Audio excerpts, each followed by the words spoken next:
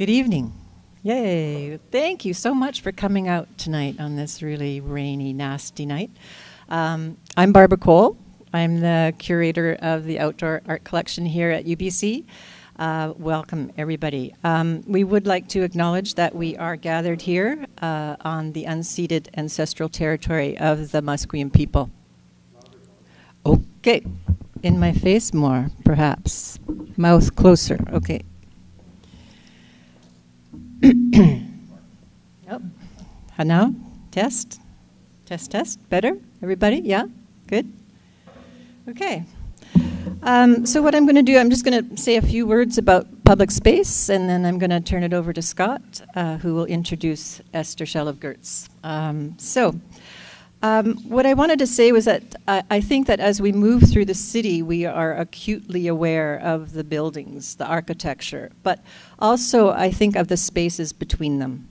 And it's in those in-between spaces that I think they are very dear to us. They are close to our hearts, and we value them because it's there in the in-between that we feel that we can act, that we can speak, and that we begin to make the connections between the things that we think we know and the yet unimagined.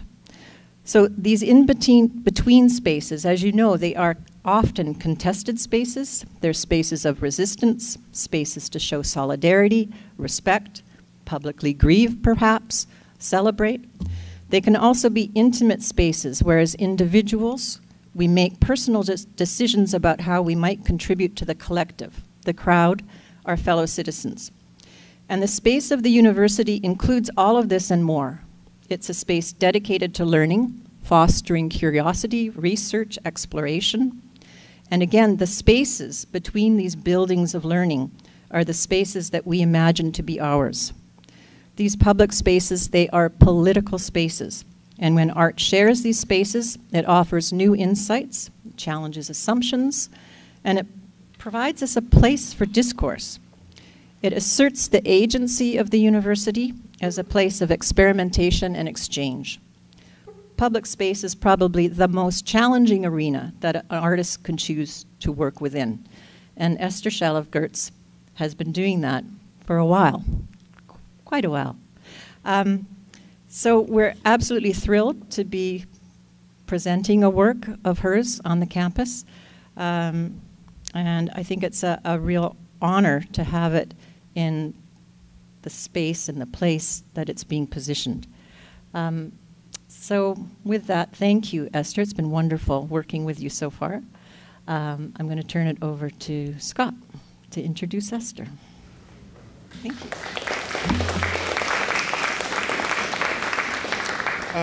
Welcome, everybody. Am I loud enough? No? No?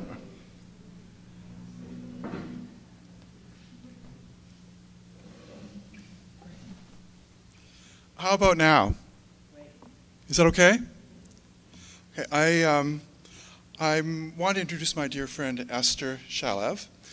I met Esther sometime in the 1980s in Berlin, and we've known each other for a long time. I didn't get a chance to work with her until 2013 when she did a show at the Belkin Art Gallery, which many of you may have seen. And many of you know Esther. Esther is, I would say, a member of the artistic community of this part of the world because she has done many projects here. She knows many people here. She's got an extensive network of friends and colleagues and people she has ongoing conversations with in this region. So I would call Esther a BC artist. I thought about how to characterize her work very, very succinctly. I'm not sure how to do that. Esther and I are contemporaries, and that means that we were both raised in the shadow of the Second World War. I think people our age are affected by that. Certainly Esther's family, much more deeply affected by it than my family. But I think that produced a deep and abiding, rigorous attention to history and to what's going on around us in terms of historical trends and movements, especially an alertness and a vigilance, let's call it a vigilance, to those forces that didn't quite dissipate completely during the last war, but flare up now and then around us. Esther's work has a lot to do with history, research, and investigating how we can repair the world that we live in. I would say that would sum it up for me. As a result, her projects, especially her public projects and her projects for institutions, so often involve research, exploration into the deepest natures of those places that she works in. So I'm very glad that she's come to talk to us tonight, and I'm very glad that she's doing a project. I can just maybe introduce that project a bit by saying that, gosh, Esther, was it 3 years ago we started this conversation? I think so.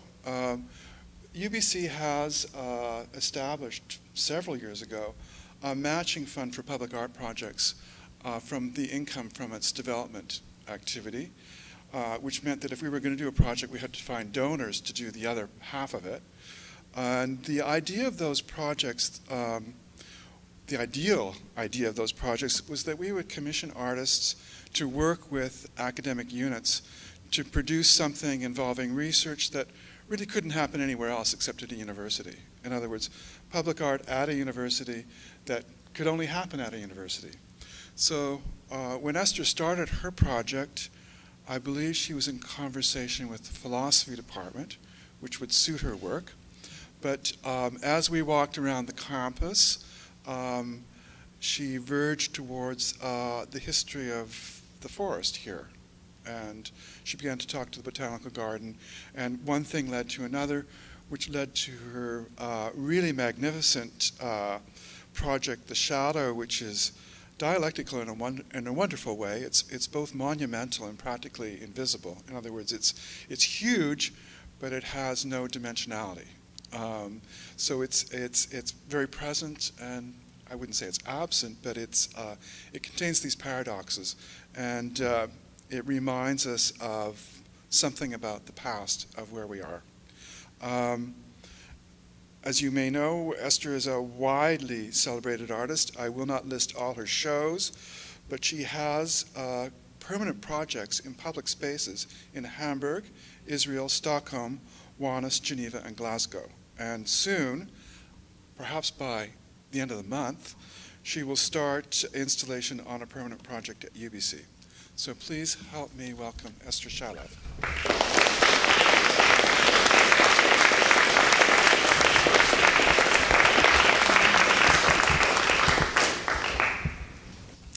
Thank you very much for reminding me about the time. And that's it. Is it okay now? Hello, everybody, and thank you for the introduction. And I'm very grateful, and thank you for have the opportunity to do something like to make a work in public space and leave a contradiction about what we think history is about, and that history is not only about ourselves.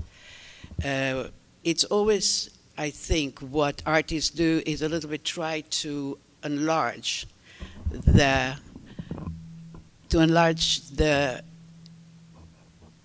do you hear me? Yes, okay, because there was something. So louder, yeah. So do you want me to do it louder?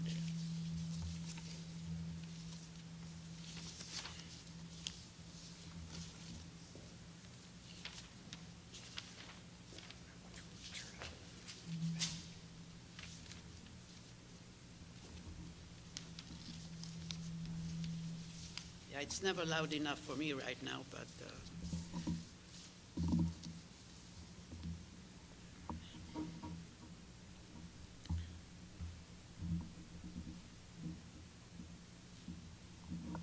okay. So is it okay now? Yeah, great. So for me, the reality of art in public space is inherently political.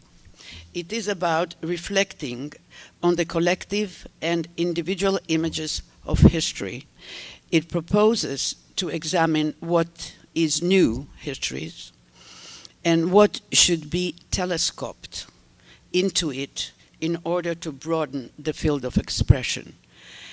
And what I say through that, it's to work in public space is always to work with a lot of rules and with a lot of people, and it's not in a gallery, and I kind of like it a lot. It's never very easy, and it makes kind of a magic into it works magic into it. So I'll talk about several works that I did during my, here they are. So I'll talk about the work that actually marked the most me and what it is, monuments. And just to start, I grew up in Lithuania under the Russian occupation, means monuments of communism and the way the monument are monumental, larger than us. And then we went and immigrated to Israel, where there is other monuments. And for me, monuments were always something from the past. And I wanted to somehow understand what can we do with monuments. And when the opportunity came, and it came when I met my second husband, the German artist Jochen Gertz, and we decided to give a proposition to a competition in Hamburg. And the city of Hamburg, in the end of the 70s, beginning of the 80s, was having the neo-fascism starting without even knowing how to call it, because the term wasn't yet there. And for me to do another monument was something very complicated. And we decided to do a monument that disappeared. I said, if all monument disappears, like a child, then we can start talking again. So we decided to craft a monument that disappears. And we proposed, and magically got the commission. And just to say, when you work as an artist, especially in this case, it was the city of Hamburg that wanted a monument against fascism and not a monument for. All monuments are for something and not against. So it was, in a way, easier to craft a new idea. So the idea was a column of 12 meters high, 1 meter by 1 meter, covered with lead, inviting the people, the passers-by, in 7 languages, to sign their name against fascism in the soft material. And when saying that a monument cannot fight against fascism, it's us, ourselves, that have to do it. And so, in a way, it was also using what we call sacrifice. The act of sacrifice is an interesting act. And here you see the plate that is today there. It was inaugurated in '86. The people around it were alarmed at the opening. In '86, we had 400 people screaming at us, saying, what do you mean it's not the jumping lion?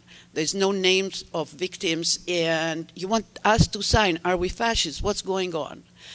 And it was scary, but it was also very inspiring, because suddenly people talked about something it usually was not talked about, and it was somehow in a silence. And this meeting, this opening, actually inspired my work and informed my work later on. So during 8 years, it slowly was lowered into the ground. As you see, this was the beginning where people are signing their name, and it's still very nice. And slowly it became like a place where everything is talked about, be it love, be it against Nazis, for Nazis. It was anything. It became like a place for discussion. We insisted that the monument is placed in the middle of the city and not in the park where they wanted to put it, where they usually put. And we insisted, no, we want it there. And luckily for us, in '89, the wall in Berlin disappeared, and suddenly the disappearing became something positive or something that shows that the world can renew itself. And as you see, it became denser and denser. And every time we wanted to come to lower, saying it's full now, we want to lower, they say, please do not come. Every time you come, we have a havoc. There is all these journalists and all the people and everybody discuss it. So it became a political kind of work. And also, when you have something that slowly is lowered, you also see that the whole reality, like the houses look bigger, larger, taller.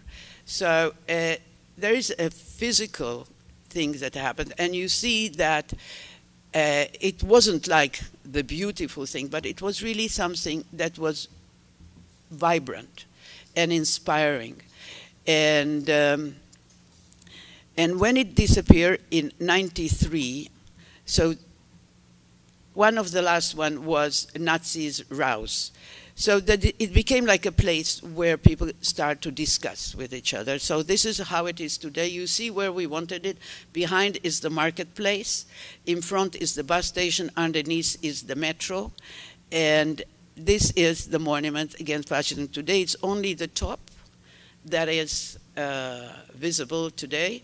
The whole column of 14 meters, because there's 2 meters, is in the ground. You can see from the lower part here, when you go to the metro, you can see a little glimpse, more or less. You can see your memories if you have, or read in one of the 7 languages. It's German, Russian, French, English, Hebrew, Arabic, and Turkish.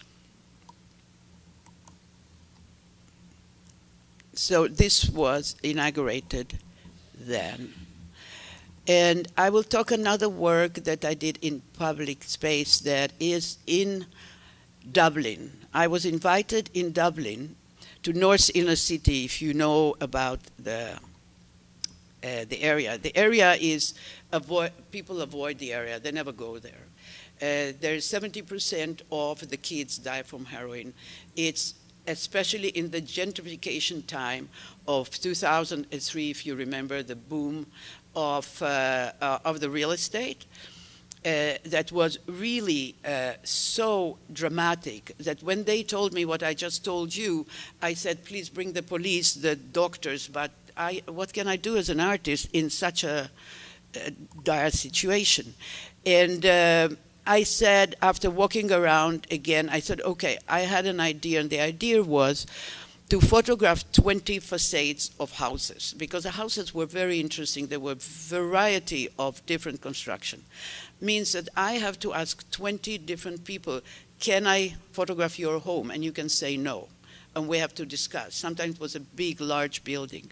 And then I would ask somebody, can I project on your home? And then I would ask the third person, can I put a large projector into your home? Because the streets are narrow, so they are projected across the street. Means 60 people would be discussed. It took a year, slowly, to discuss. And when we projected, I said also I want to have 20 projections, not one projection, that usually in the art is, for 1 night or 2 nights. I want a month. And it was a month, and I put a red filter for 1 week, and a white filter in 1 week. And what I did, I actually took this house and I projected it a little bit further. So what happened, it was in the dark, you don't see your house, you see it somewhere else. It moved. And I created the labyrinth, inviting a local historian to take people around that never went to, really everybody avoided it, to go there, and he would tell them the story of those houses. So in this case, for instance, we had to talk with a whole lot of people. And so 20 projections were there for a month, creating this kind of labyrinth. And as I said, it will change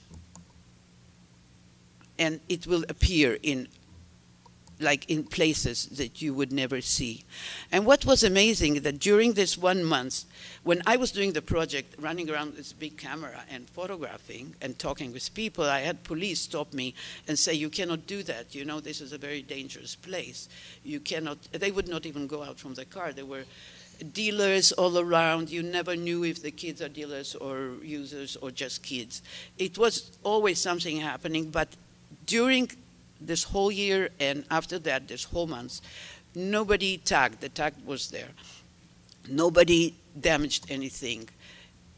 People just walked around, and everything, as you see, this is gentrification of those areas. And this labyrinth was really, for them, a celebration to see their houses as an image. I photographed those images, those projections. And in this case, for instance, when you project on this kind of surface, the image is very much distorted or informed by the materiality. I really liked what happened to the images. And the museum director phoned me one day, said, Esther, why didn't you put a white piece of cloth? You would have had your images completely perfect. I said I didn't wanted it perfect. I wanted it to inform by this kind of transformation, because the transformation is something that is important. So I did photographs of the projection. I showed it in several times, and then they opened a new gallery in Dublin. Good, and they invited me to show the photographs, how the facades of the people became a subject of an artwork in a museum. And I showed it after in any occasion. This is my retrospective in Lausanne, and I showed it in different places where I would be. So all these two works are participatory works, but each work that you put in public space actually become a participatory work. And last year, we inaugurated this work that is a double clock that you saw before, that I did in 2000 as a part of an installation of the House for Walter Benjamin in Weimar. And it's about Weimar and Buchenwald, these two opposites that live together in maybe the image will come, that exist together in the same vicinity, and how and when the city of Geneva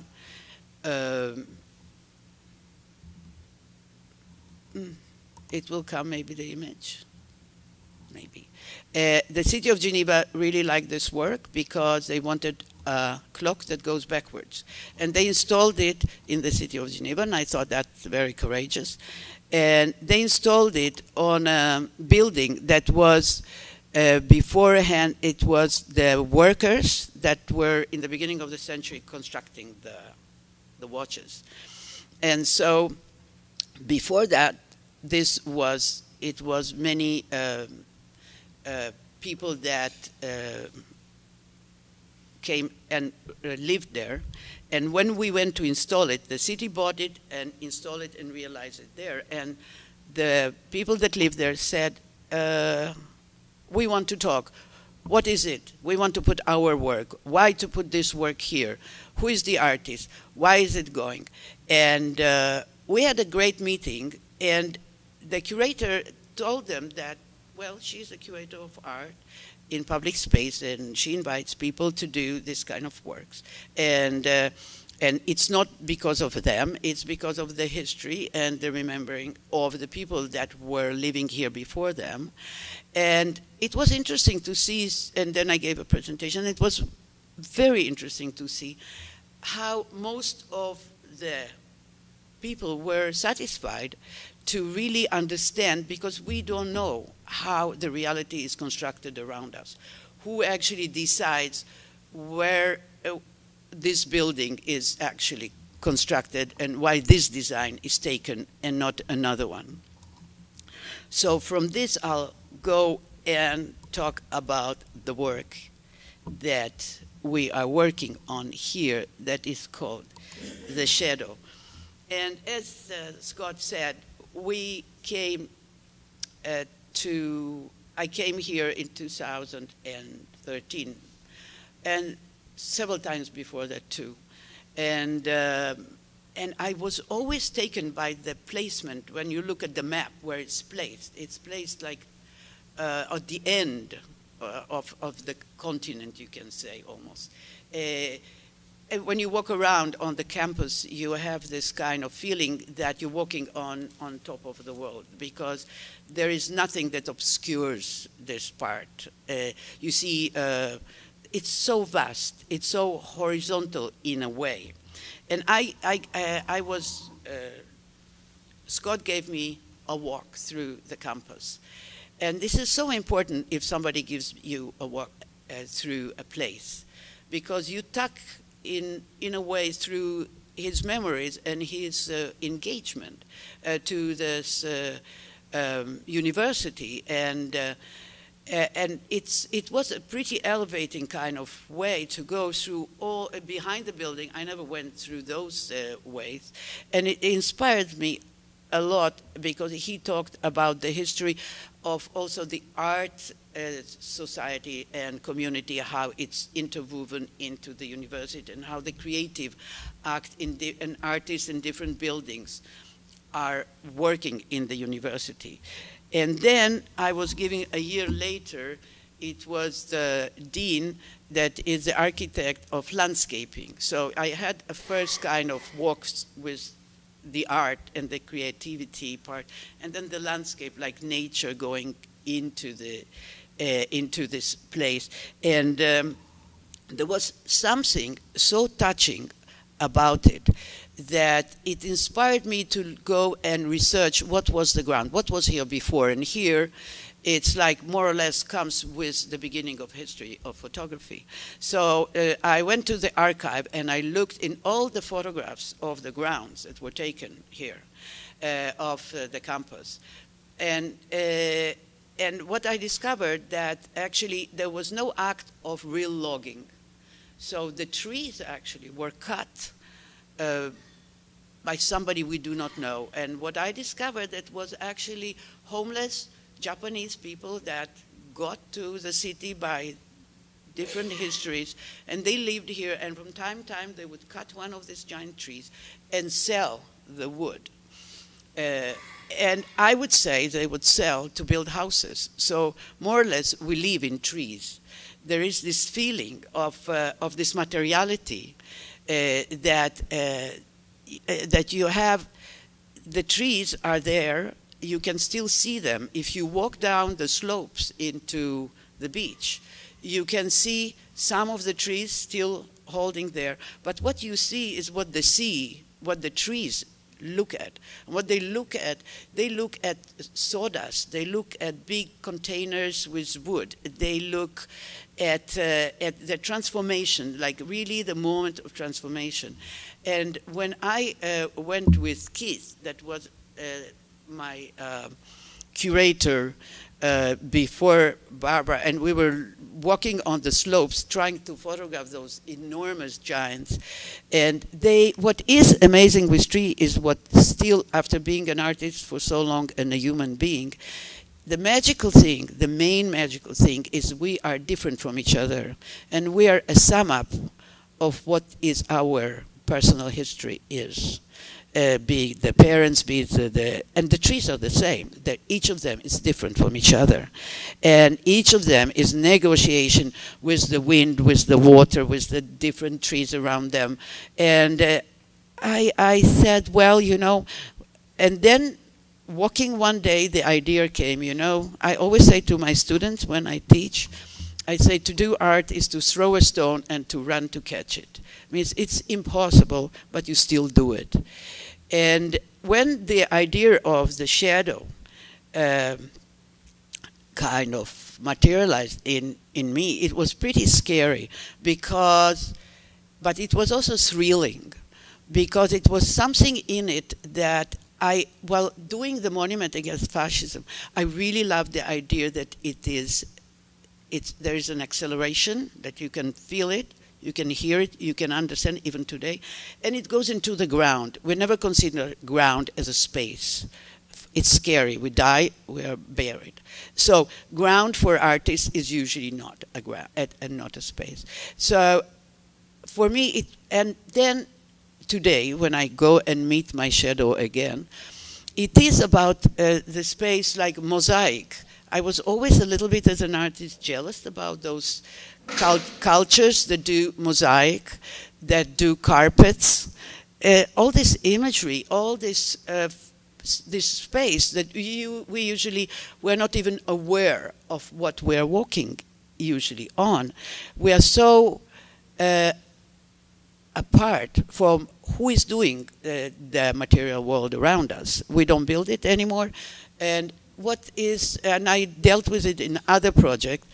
And when finally the space of this plaza was attributed to me and suggested by Dean, and it was amazing because this plaza is paved by one-color pavers, really like the other parts. And now I'm a specialist of the pavers of the university. If you want to know anything, you can ask me. And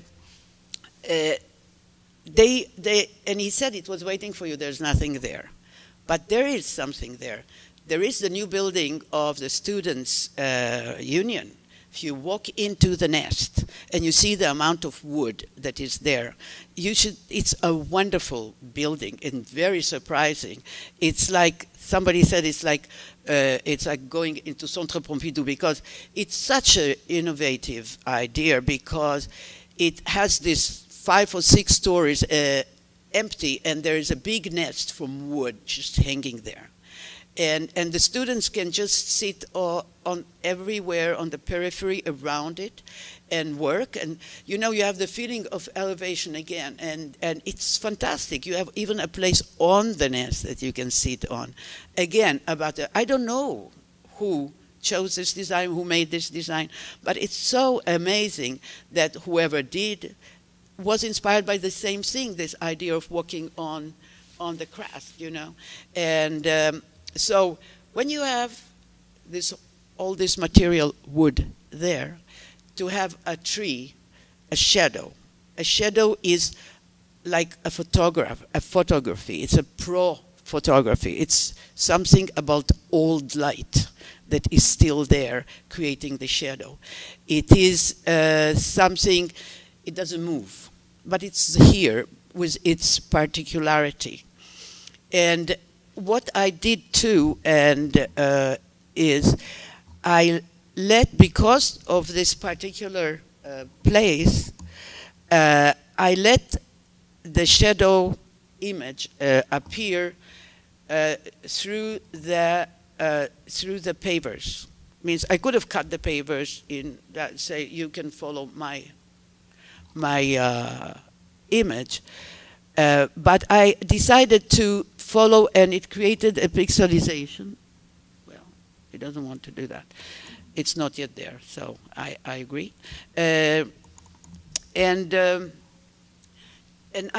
So if I was attributed a grass patch, it would be informed by the grass.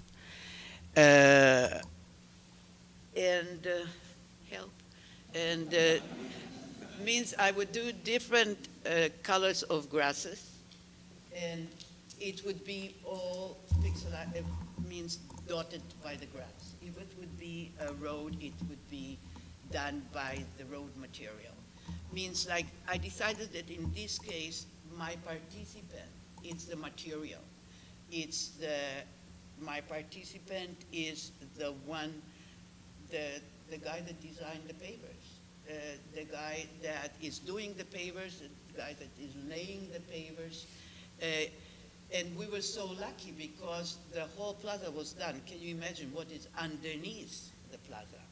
There is all the water system, anything. So it was like, for me, a very happy situation with the nest. The students will be walking on it. And I told this work to somebody, and she said, I would like, it's great, I can sit on this branch. Means when you walk, when you are, thank you so much, when you are vertical and the image of the tree is horizontal, there is a slow unconscious situation, because when we see a lot of things, but we only look at one thing, and the rest goes to our unconscious. The shadow is this unconscious that of these forgotten things, be it the trees or be it other things. It's all the things that we know by definition, that maybe they are not part of this history. And maybe we can telescope and change the time and include them. Means for me, it's not the first project that I do about trees, because they are a big part. There is many trees in many countries, in many places, but they are so special. If you look at this image, those shadows of those trees will slowly move with the sun, while this shadow will always be there, not moving. In a way, it will probably change by this and that, be it by rain or by people walking on it, and but it's there for us to interact with it in a different way, and I think consciously and unconsciously, it's a way that I'm pretty happy with where we are at now, with the work, because it doesn't have an object. As Scott said, it's such a big work, and Ian said to me too when he wrote me the email saying, "That's so great. Big impact, no object." And it's true, because when they ask you, when you do work in public space, what about the maintenance? No problem here, no object. So it cannot fall, it already. So there is something that is satisfying in the time of change. And there is something that is kind of, it's almost, I did once a flip book that is stuck. Because we always think we know how things go. And when you have a little kind of thing that stops you, even unconsciously, it might be a place to think about what was here before, how did it work to become what it is today. Thank you so much.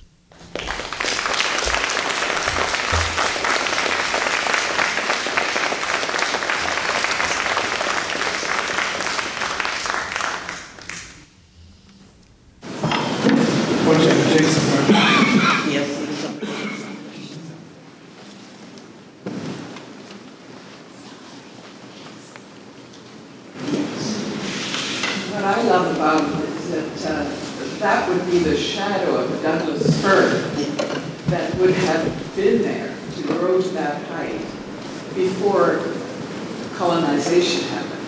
I mean, it's so ancient, that tree. And it really has that feeling of acknowledging the roots of where we come from and what these forests used to look like. It used to take 12 people holding hands to reach around them. And so that's what I love about that, is that it reminds us of the value of eldership. Yes, yes, yeah, absolutely. Yeah, thank you. Beautiful. Yeah, thank you.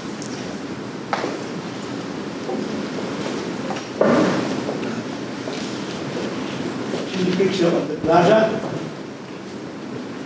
This is Where it's going to be like.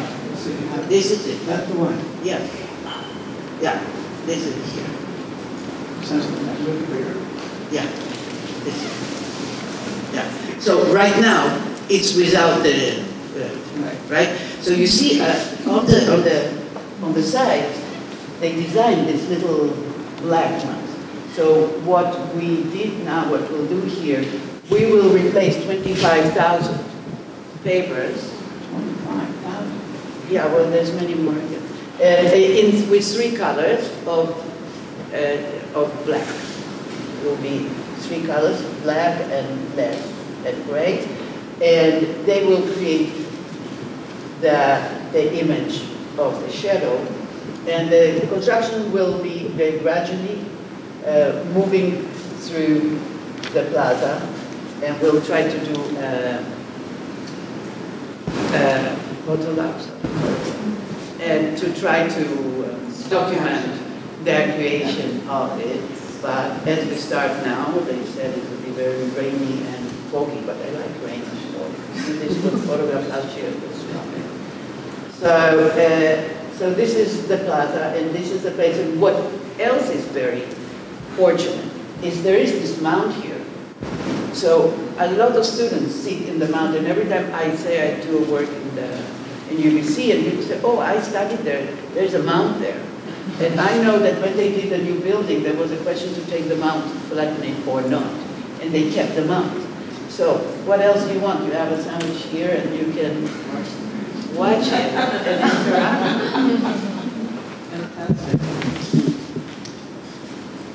Yes. It's such a wonderfully bold idea. What was the point where you saw as a possibility?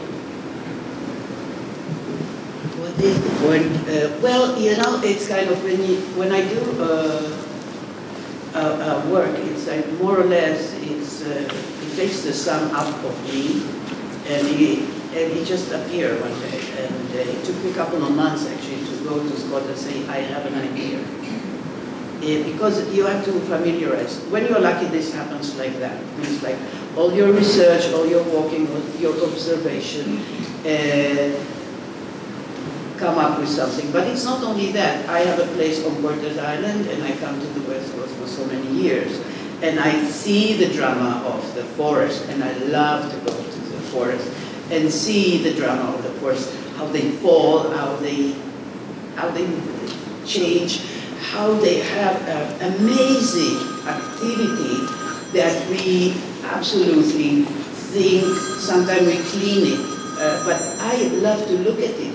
I love their history of what's happening there, and every time I come, there's a new thing to see.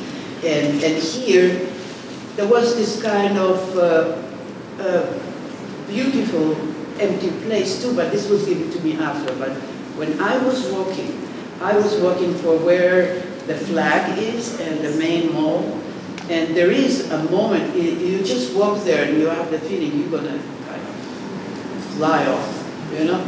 There is this vastness of horizon, and this is a big thing when the shadow, and I knew they're gonna install the 2 totem poles. One was already done. And I was also kind of looking where it's gonna be, and I was walking around, and the idea just came just there, I can tell you. It was on the main mall, and today, what is fantastic, the point is, there is a flag there, and then the totem pole on the other side. You have the feeling that this kind of main mall is kind of oscillates between these 2 things, and suddenly, you have the feeling of you want to belong to this place, what you want to do, to add something, because you know there will be thousands that I do not know, but you know that in the university, there's thousands of young people that will create our future, that if you have an opportunity to interact a little bit with something that makes you think, and something that makes you ask the question, what do we do here? I think this wedge is kind of difficult art.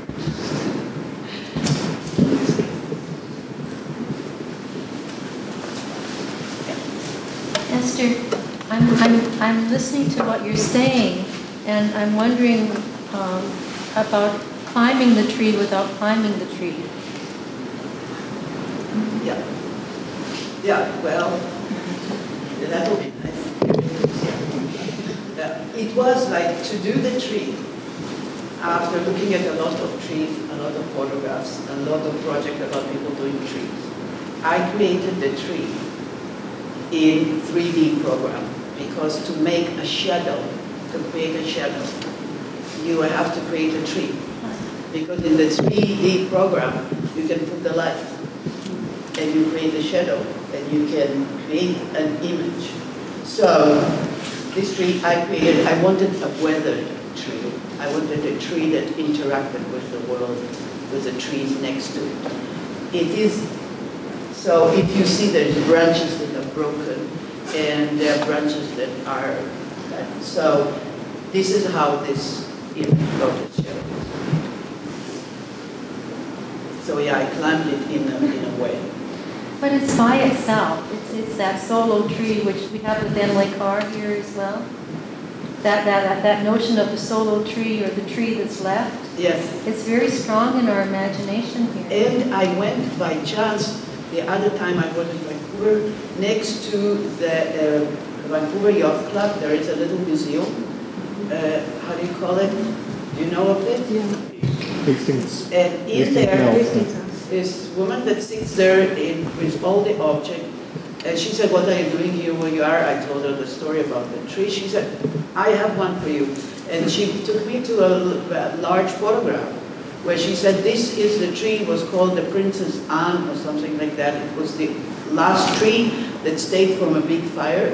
And this tree really looked similar to this tree because I showed her. She said, "Here it is."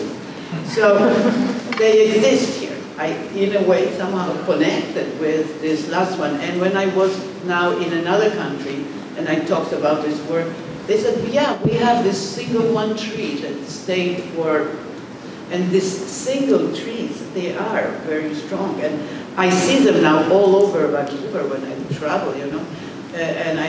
You see this single tree, it's standing there. And I have even one in Paris next to where I am. And this tree, just whenever you give him space, it just goes all over the place, you know. And when it's not, it's like that. So, yeah, it is the single tree.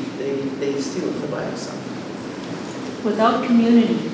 And Suzanne Smart, she teaches here. She does all this work on trees and the communication between Yes, trees. I met with her. You did, eh? During the research time, that was pretty long, that I worked with the people of the botanical garden that were very, very supportive, and a lot of other researchers, and that was a very amazing. I hope one day we'll meet something around that, because there's a lot of knowledge around this here that is spread, and it would be nice. So that the implications of a single tree is also, we're also wondering about who it's communicating with. Absolutely. And why it's there, yeah. It's so mysterious, yeah. And today we are also in a time, there's this tree, the book, and on the island of Cortez, we have people that are specialists about how trees communicate and how trees live and how, and we are in a time that suddenly trees and their history and their being and their whereabouts is something, or becomes public knowledge. And before that, it was a material. And so I'm very lucky just to come into this, and so the work can be embraced on this level too, that it becomes more conscious. Yes. Could you say a bit more about your choice to use Douglas fir as opposed to one of the other large coniferous like cedar or hemlock in here in this country? This was something that I personally, yeah, there is others, but what I like about it, that it's there all the time, you know, doesn't change, doesn't shed leaves. It's a personal choice, that because I think have one just in front of my house on there, and I can see it, but he has two.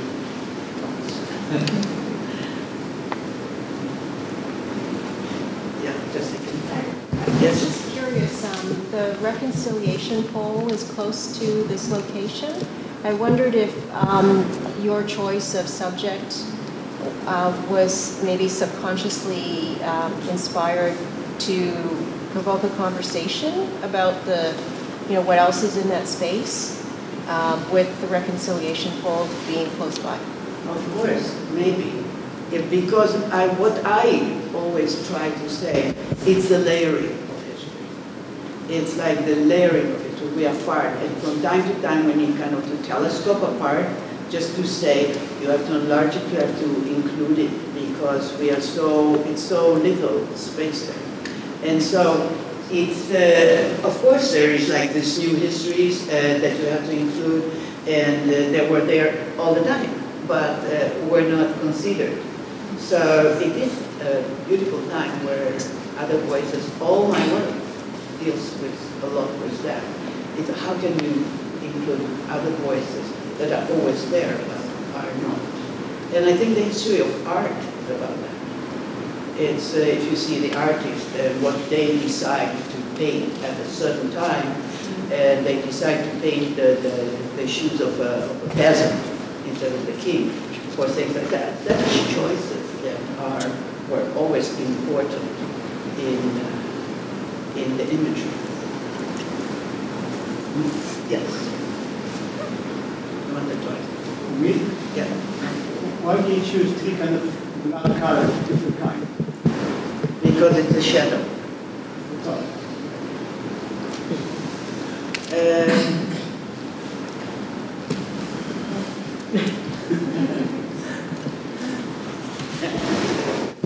Well, it works well, I think.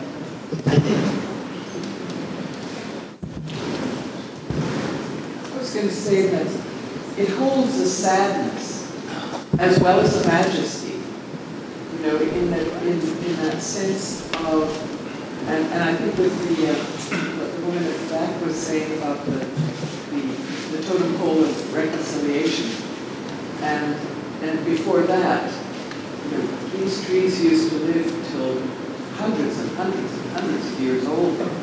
There are very few of them. Yeah. Very few. And in fact, you know, there's a huge movement to save the ancient forests, of which they're just being cut down like that. So it has so much. I just love what you've done, because it has so many ways that your thinking can go around who is this being, this shadow is there. It's like a memory of something that lived.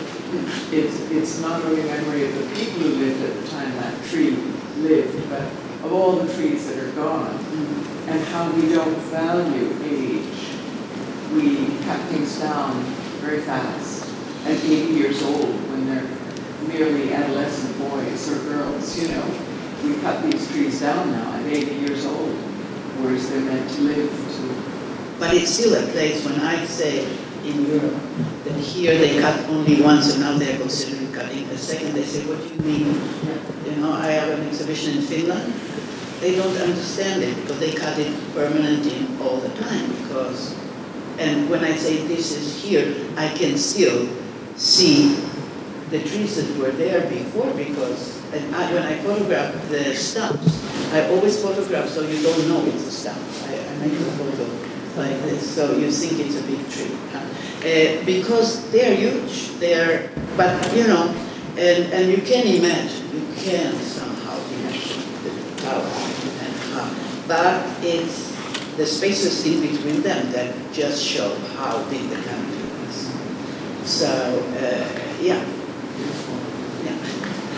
Thank you so much. You talked about the other shadows of the other trees moving across, and you mentioned photography, the shadow as a sort of photograph.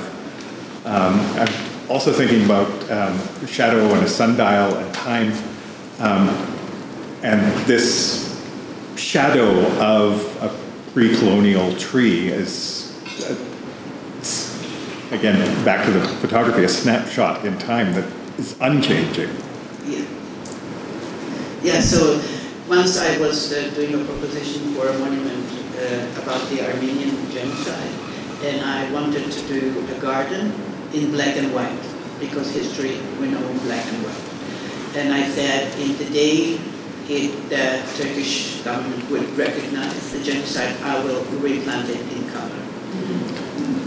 So black and white and color is, as I love photography, and I work a lot. The history of it is when they started to do colored cars, is where, vice versa was color photography. So I still hear the black and white thing okay for what it is, and it looks that the pigments of black are more resistant than the blue one. We checked it. Now you know everything. I just think like one of the reasons that public art is kind of accepted, and I think like Stan Douglas's mural at the Woodwards is like a shared experience that everyone has seen, so we can all talk about it. Right.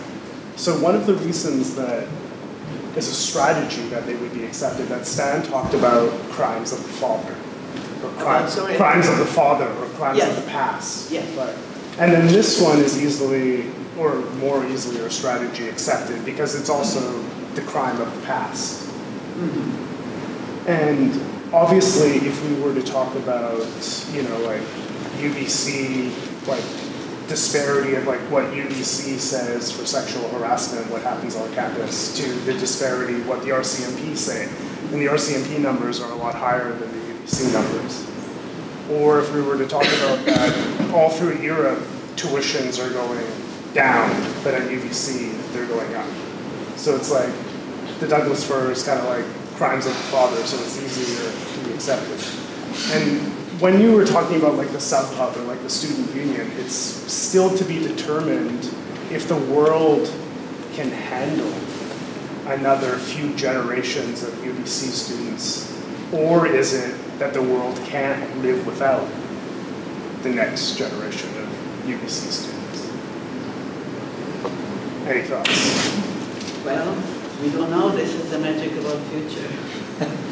That, we don't know. But I think, why do you doubt that?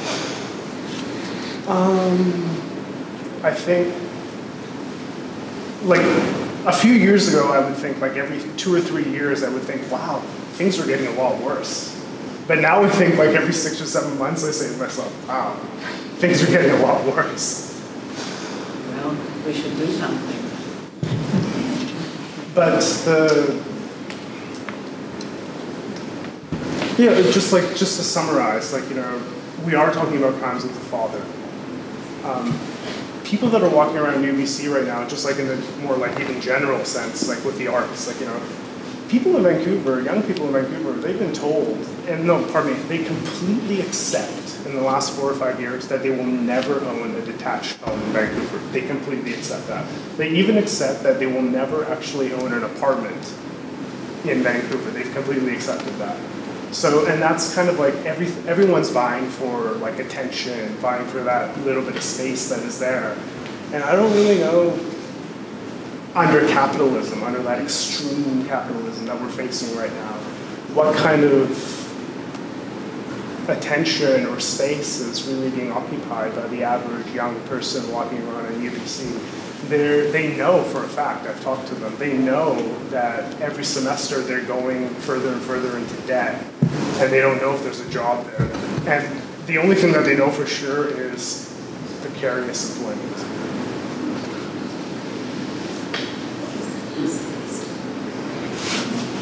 Well, I don't know that, but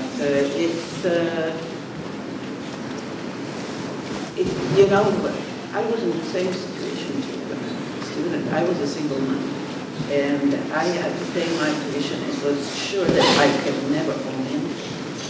I didn't even think about that when it was out of my range.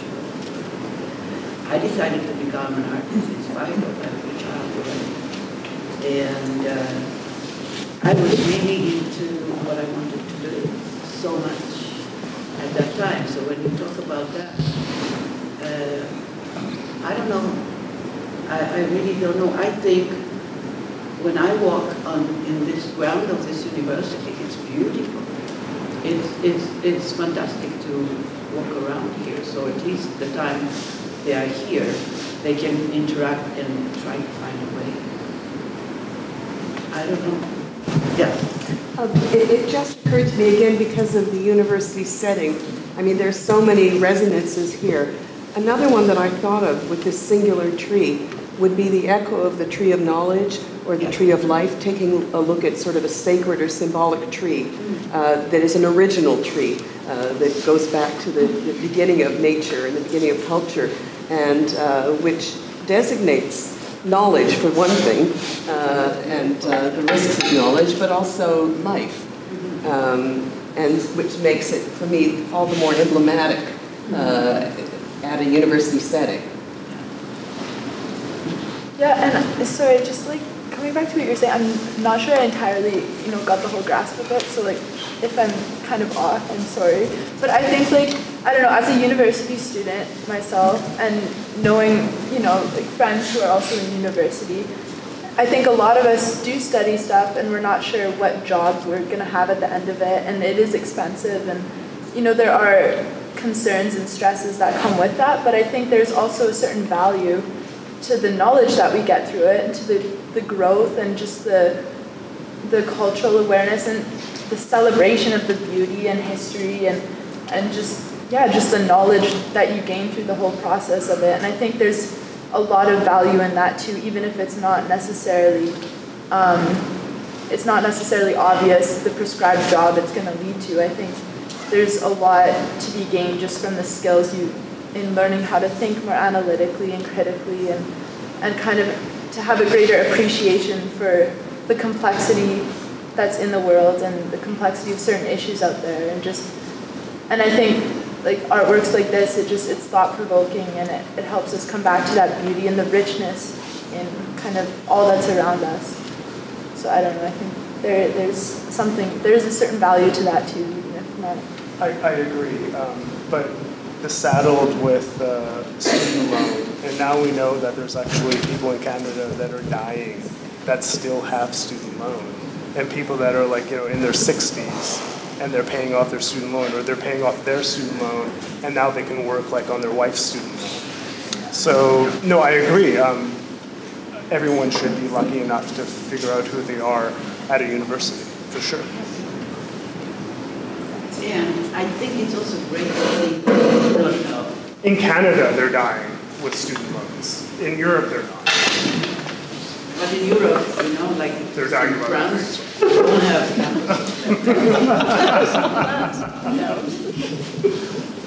it's different system.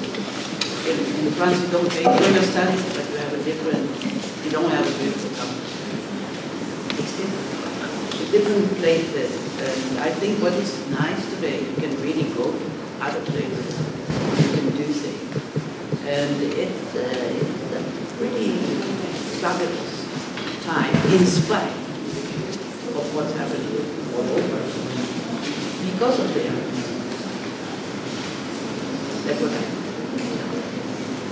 It's actually hard to hear because the microphone thing. Sorry? It's hard to hear. Oh, sorry. Pardon me. Yeah, it's yeah. Yeah, thank you so much. Thank you so much for coming.